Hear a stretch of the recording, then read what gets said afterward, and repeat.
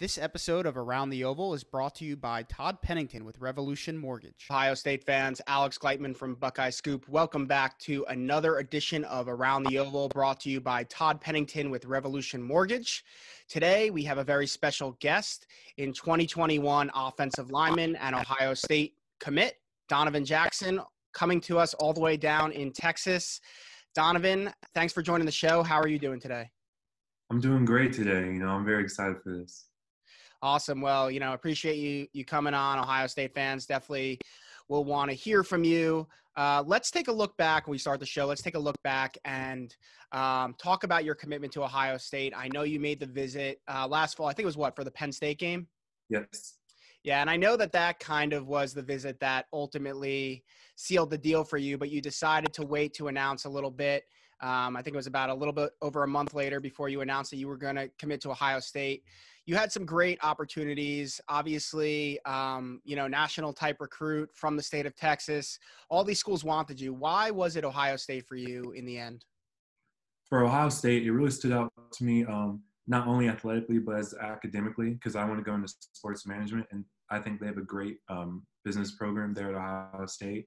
And obviously athletically with what Ryan Day has done and Coach Stud and just so little time is really mind-blowing. And I see myself fitting into that system and getting where I need to go in the NFL. Yeah, absolutely. And I know you have some family, I believe it's in the, Cincinnati area. Yes, the majority of my family is from Cincinnati. Yeah. How big was that for you, knowing that you did have family in, about an hour and a half away from campus? How big was that in the comfort part of your decision? It wasn't too big of a factor in my recruitment. It just kind of sort of happened. But it is nice to know that there's always family around me. So I'm not like a Southerner stranded in Ohio. I do have family around me. Yeah, definitely. And when you talk about what you could bring to Ohio State on the field, I know you're a guy who could play multiple positions. You definitely could play outside, as we've seen at camps and your high school team, but some people also predict that you could be an excellent interior offensive line prospect. Where has Ohio State told you that they expect you to play along the line, and do you have a preference? I think I'll be playing interior at guard at Ohio State. But they told me right now that that's still like a working theory. They don't quite know where they're going to put me. But I just want to get on the field, see some playing time. So wherever they tell me to go, I'm going to work my hardest to be there. Yeah, Ohio State has a couple of really good interior offensive line prospects this year, or draft prospects, I should say, this year in both Wyatt Davis and Josh Myers. I'm not sure how well you got to know either of those guys or how much you watch them, but how big is it for you knowing that Coach Stud has kind of developed these two guys and they're potentially I think Wyatt is pretty likely. Josh, I think, has a pretty good shot to be a first-round pick in next year's NFL draft if they choose to go. I watched Wyatt from his days at Bosco all the way up to Ohio State.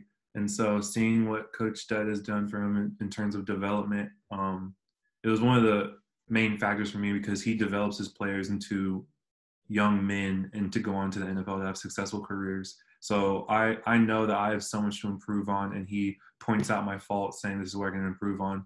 And so I'm just looking forward to getting on campus and working with him more. Yeah, you mentioned some things you need to work on. Tell everyone a little bit, what do you feel you do well that's going to be a strength for you when you get to Ohio State, and what are some of those things that you feel you do need to work on? What I do well is I work well in space. I feel like I have great feet in terms of being a lineman, so I know how to get out in space. I know how to control my weight. I feel like I'm really explosive off the ball. That's something I pride in. But something I need to work on is hand placement. Sometimes it gets a little shoddy where I put my hands. So I need to work on that and be a lot more efficient with that. And head placement where I put my head on the defensive lineman. Because if I get those things down, it makes my life easier. So it's just the next step in the game of football to get the little things down so the hard things aren't hard. Yeah, and you committed somewhat early. You weren't the first one in the class, but you were among the first of the group, and the class has picked up a lot of steam in the 8 months or so since you committed. You guys do have the number one recruiting class in the country. How does it feel to be a part of a group that is, right now and hopefully will be when it's all said and done, the top ranked group in the country, knowing that you have great players coming in alongside you? Yeah, I think I was the eighth commit, but all of us we're a very close knit family. We have a giant group chat. We talk all the time. We always know what we're doing. We always know what we're thinking. We're all very excited to get to Ohio State. So just having that class, because it's one thing to have a great class. It's one thing to have a bunch of guys that are motivated to be successful in the college and winning national championships and winning conference championships. And that's what I think this class is ready to do. So I'm very excited to work with these guys. Yeah, and in talking with some of those guys, I know Kyle and Ben and Trevion, like they've taken on a little bit of a leadership role in getting in some other prospects' ears and trying to get them to come on board. And then there's guys I've talked to like Marvin Harrison, who's a little bit more, I don't want to say late, quiet or anything like that or shy, but he's a little bit more laid back in his approach. He's not going to be as aggressive as those guys on social media and things like that. How have have you been a guy who's been out trying to recruit other great players? Have you kind of just been more of the laid back type of guy? What's been your approach in trying to get other guys to join the class with you? I would say I'm right in between what you just said. I don't really hound guys because I know when I was getting recruited, I hated when people do that. I'm like, this is my recruitment. I don't need you telling me what to do with it. But at the same time, there are obviously guys I want to play with, the guys I want in the locker room. So I might like shoot them a text like once every other week and start a conversation. And so we start building from there. And so there are guys I'm trying to get, and hopefully they make the right decision. But I'm just having fun with it. Yeah, definitely. And who are, if you don't mind saying, who are some of the guys that you're trying to recruit and help get, to kind of finish this class strong for Coach Day and the rest of the staff? The main one would have to be Tristan Leah, I would say. Tristan Lee, yeah. Yeah, he's the main one. He's the one that constantly like on because I need me a tackle. But there are plenty of guys. The 2022 class is holding it down, so there's no need for us to do that. But we're just trying to build up this great class. We have a couple spots that we still need, and so we're just trying to fill those spots. Awesome. And I know you told me before we jumped on here that you're not able to enroll early at your school. So you'll be coming to Ohio State, I guess, like next May at some point, maybe June. But, I guess high school seasons across the country are a little bit in flux. It seems like yours is in place as we currently record this. Tell us a little bit about what's the plan, what's going on down there in Texas. Like, what do they have as far as your schedule outlook for the upcoming season? Well, this is Texas football. Football's the last thing to go. It doesn't matter if we have a pandemic or a national disaster. We're still playing football. But for us, there are a lot of safety precautions in place to make sure everyone's going to be safe. My school, we have to wear a 2-ply gator mask over our mouthpiece, and we have to wear a face shield on top of that. So it's a lot of things in place to make sure we're all safe. And so hopefully we all get through this season healthy and in one piece. Yeah, definitely. Definitely fingers crossed here that you guys get to not only play, but finish out your season. On that note, I'm sure as you heard and the rest of the country heard, about a week ago or so, the Big Ten made the decision to postpone its football season from the fall to the spring. That's the plan right now. We'll see if that happens. When you heard the news of that Ohio State wasn't going to be playing this fall, what was your reaction? Well, my initial reaction was that I didn't like it at all. Seeing how their school's still playing, I thought maybe the Big Ten should have planned a little more or maybe talked it over a little more. But I don't know too much on the topic to say anything like that. But I understand why they did it. And I talked to the coaching staff about it in great length, and they told me why they did it. But I wish they probably took the players' consideration a little more because they're the ones that are playing, I would say. But I understand that it's a major health risk and what it poses to the young men's health and stuff like that. But I just wish they would think it over a little more.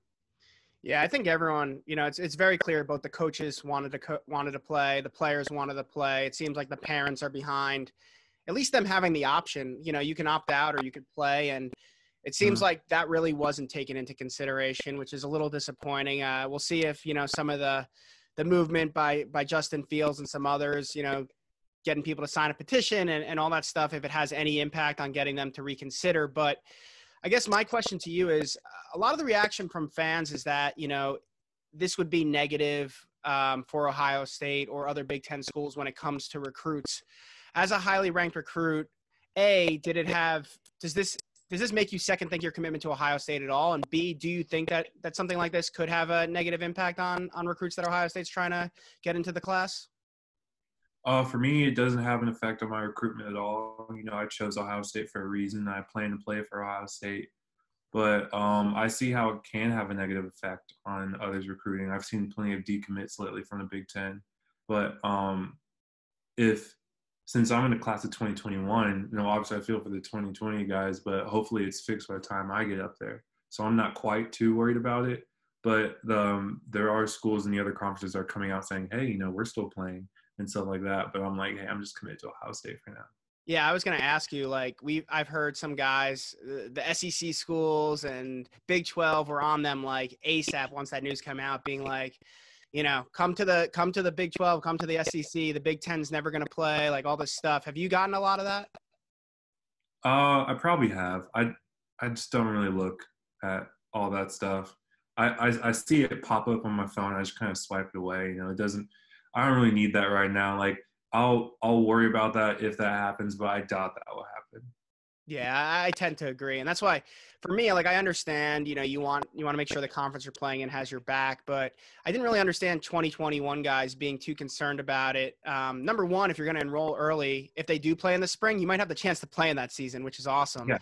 And then number two, as you said, as long as it's back in the fall, who really cares? Not much is different for your guys' class. So it was interesting for me to hear some people really be concerned about that. I do think it could be used against Ohio State and other Big Ten schools in recruiting a little bit. But at the same time, if these schools end up canceling or something, God forbid, really bad happens, it could also be a positive that the Big Ten was looking out for its student athletes first. So it will be interesting to see. But, I guess have you guys, is that something you guys have talked about as like a class and like a group text or anything like that? I'm sure as soon as that news broke, there was a lot of chatter in there, but what's kind of been the buzz amongst the rest of the commits in the class regarding, the cancellation and the Big Ten not playing this fall?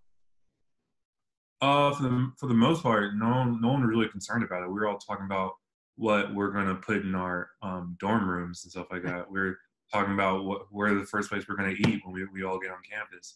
But, majority of our guys are all focused on getting to Ohio State and contributing early. So we're all like headstrong, tunnel vision to Ohio State. So we're working on what we can improve on so we can contribute to the team. Awesome. Well, thanks, Donovan, for joining. Last question here. Let's move away from football. Let's get the Ohio State fans to get to know you a little bit off the field. When you're not playing football, tell us what Donovan Jackson's like. What does he like to do with his spare time when he's not working out or playing football? Man, I don't have a lot of free time these days, but I would say just hang out with friends. I'm a major people person, so I like hanging around other people. They give me energy, but just hanging out, I would say. Working out a lot. Like I said, I don't have a lot of free time these days, but just working out. I play some video games, not too much, but that's Donovan Jackson. He's tunnel vision. He works out, trains because he knows what he wants. So that's awesome, man. Well, thanks again for joining the show. We really appreciate your time. We're looking forward to seeing you hopefully this high school season, and then getting you out to Columbus and watching you the next 3, 4, maybe 5 years playing for the Buckeyes. Yes, sir. This episode of Around the Oval was brought to you by Todd Pennington with Revolution Mortgage. If you've been thinking about refinancing or buying a house, check out our sponsor, Todd Pennington with Revolution Mortgage. They offer low rates for refinancing and home purchase loans, including first-time home buyer programs, down payment assistance, and cash-out home equity loans. Check out revolutionmortgage.com/tpennington.